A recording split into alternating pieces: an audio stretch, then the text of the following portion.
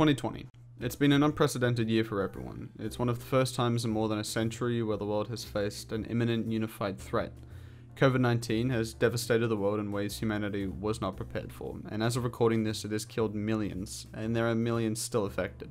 Some countries are wrapping up the virus, while others it is only getting worse. However, COVID also pushed many looming social issues to a boiling point. Tens of millions of people across the world flooded the streets of their respective countries, protesting the racial injustice and inequality which has haunted the modern world since its founding.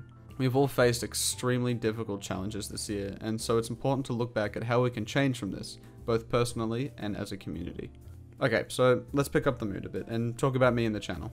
So as we tick over into 2021, I have a ton of ideas for content which I've been meaning to make for a long time. I barely uploaded in 2020. If only there was an extended period of time this year where I could have stayed home with an excuse to not socialize with anyone. However, in these holidays before my final years of school start, I wanted to get some content out using all the new gear that I got this year. So I finally upgraded from my 2012 Mac to a PC, which has been a long time coming. This sexy beast means I can now record tons of games in really high quality, which expands my range of content. I also upgraded my mic after like 5 years of using this.